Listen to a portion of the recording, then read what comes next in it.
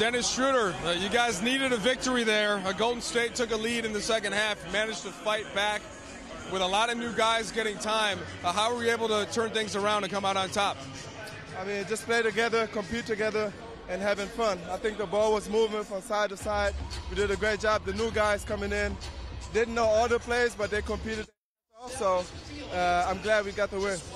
Unlike you, to miss those 2 free throws, you did get a chance to redeem yourself, though.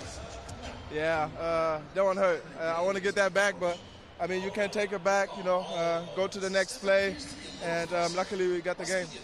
Yeah, Dennis, what is it when you get new guys in, and it's new lineup, new rotation off the bench, what are the ways that you try to make up for that within the course of the game against a good Warriors team here?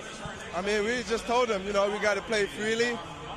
They play high-level basketball. All of them been to the playoffs. So, I mean, just compete on the highest level. Yes, sir. Junior, yes, sir. And compete on the highest level, play together, have fun. I think that's the biggest thing. And I think that's what we did, and that's the reason why we got the victory. So you start in the backcourt next to D'Angelo Russell. He, of course, comes over in the trade. What have you noticed about his game, and what are the things that you think you guys can do to complement each other? I think he's the best in the league after pick and roll to Pope. You know, he's so big and tall, and his mid-range game, floaters, he's great. 3-point line, you know, gives us another guy who can handle the ball and find open teammates.